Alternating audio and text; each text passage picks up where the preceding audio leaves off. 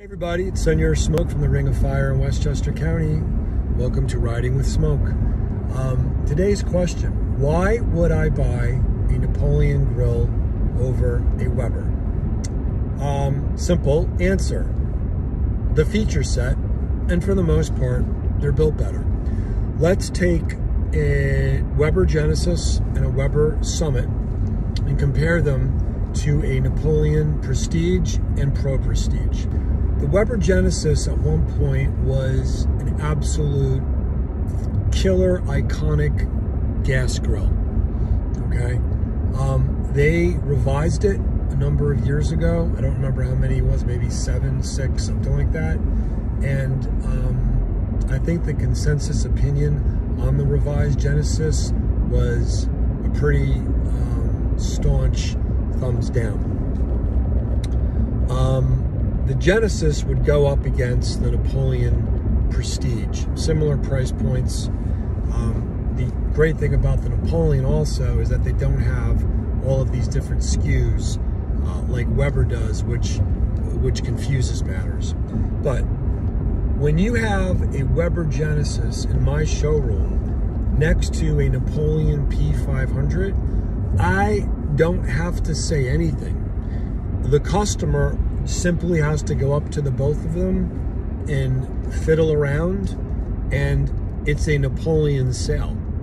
So I am not selling off Weber.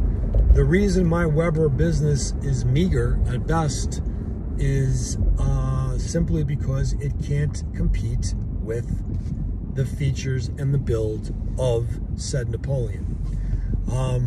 If you're going to take the Genesis and you're going to compare it to the P500, the P500 is going to have the interior lighting. The P500 is going to have the wave grates, which are very, very important, by the way. The P500 is going to have the outboard sear burner, an ingenious feature that even our friends in the high-end grill category don't do, and they should. They should.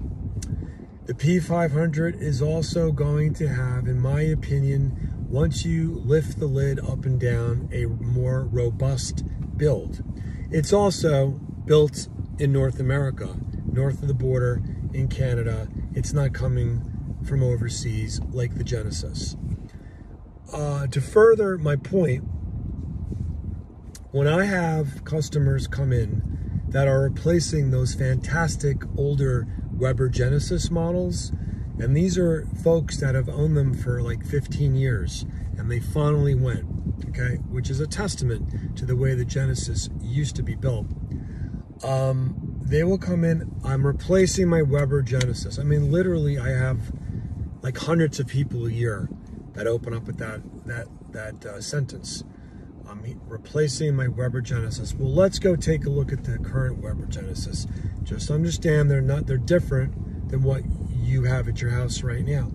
And then what they'll do is they will go over to the Napoleon. We will direct them there, or they'll just bump into it. Oh, I saw the commercial during an MLB game, and the sale it's done.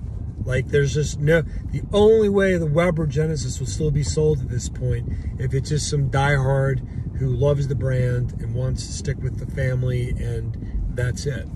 Now, if we move it up a notch, and then we're going to go to the high end for both of these brands, and we're going to look at the Napoleon Pro Prestige, and we could look at the Pro 500, the Pro 665, or the Pro 825, and we're going to go put that against the Summit 470 and 670 Genesis. I'm sorry, Summit.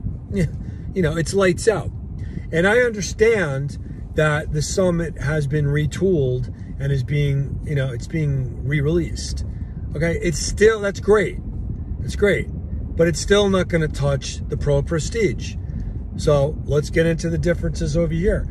Once again, the Weber Summit does not offer a true infrared sear burner. It has a sear zone, which is 2 burners squished next to one another to create more heat. The Pro Prestige models, once again, use the outboard infrared burner. This time, the grate is stainless steel as opposed to the cast aluminum that you find on the Prestige series. The Pro Prestige models will also, on the right wing, offer you a cutting board or a compartment to go put ice and your favorite libation in. That is not available on a Weber. They have the side burner, which 9 times out of 10 people tell me I've never used it. So to me, that's a waste. The Napoleon also has what I call their design integrity, which is the way that the grill is built from the bottom up or top down. In my humble opinion, the Napoleon Pro Prestige models can operate in the same space and can be mentioned in the same breath as pretty much any high-end grill that I can think of, high-end gas grill. Not at that price point.